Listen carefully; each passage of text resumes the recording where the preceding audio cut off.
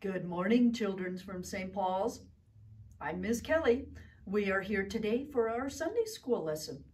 We're going to begin with our song, I Am a Christian. If you remember, we sing this many times. We go faster every time. Here we go. I am a C, I am a CH, I am a CHRISTIAN.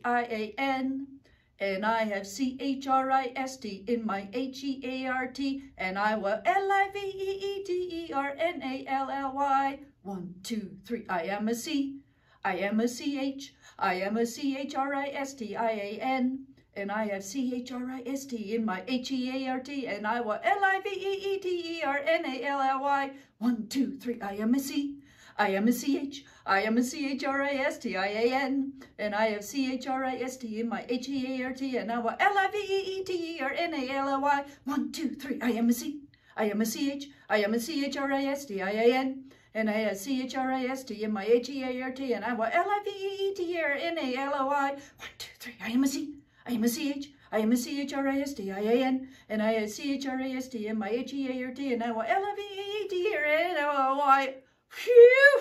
That was fast.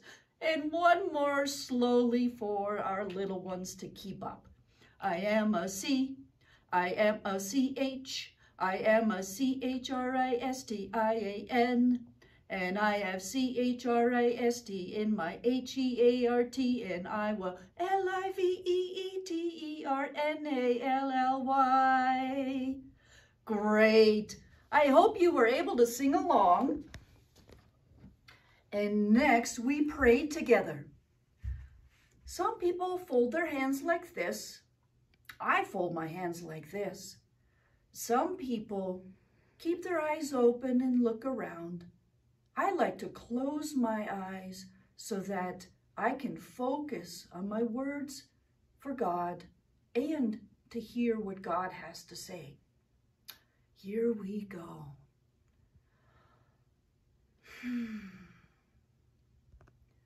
Gracious and loving God, thank you so much for all the amazing things you have given us. You give us our lives.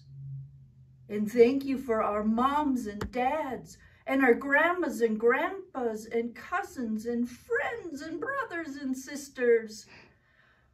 Thank you for our teachers and coaches and our teammates. And thank you for all the people in our society who help us stay well and strong so that we can continue to grow in God's Word. And God, we ask you for help. We need the safety and security and promises of hope that only you can give. We make mistakes all the time, and we need your help to get things right. We pray in the name of your Son, Jesus, who you sent to live among us. Amen. Now, today's Bible story, again, is from our beautiful Read With Me Bible. I have my special bookmark in the right place, so I'm going to open the page. Oh, look at this. The name of this story from the Bible is God Promises to Abraham.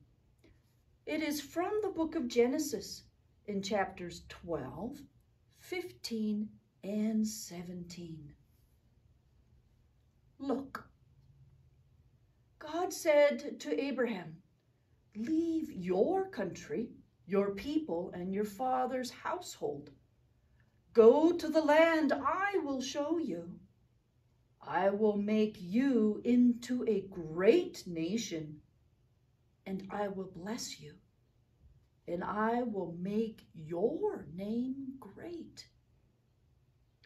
So here in the picture is Abraham. He is sitting on the ground outside of his tents. People in that time and place lived in great big tents. On the next page, look. Abraham was 75 years old when he left his home. He took his wife, Sarah, his nephew, Lot, and all their possessions and people. They set out for the land of Canaan.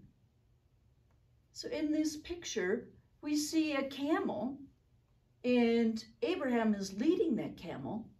It's got a whole lot of stuff piled on there, and there is his wife, Sarah, riding on the camel.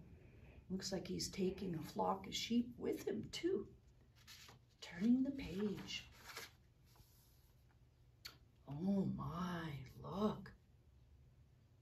When Abraham was 99 years old, God appeared to him and said, "Walk with me and do what is right.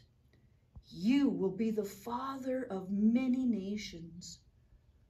Look up at the heavens and count the stars. That's how many children you will have." God also said to Abraham, "As for Sarah, your wife, I will bless her and give her a son, and you will call him Isaac." So we see that Abraham is standing out in the wide open space, and he is looking at the sky, and he sees all of the stars. To me, it looks like those stars are so many that you couldn't even count them. That ends our story today. So, in the Old Testament, in this story that we have about Abraham, God has given him an amazing promise.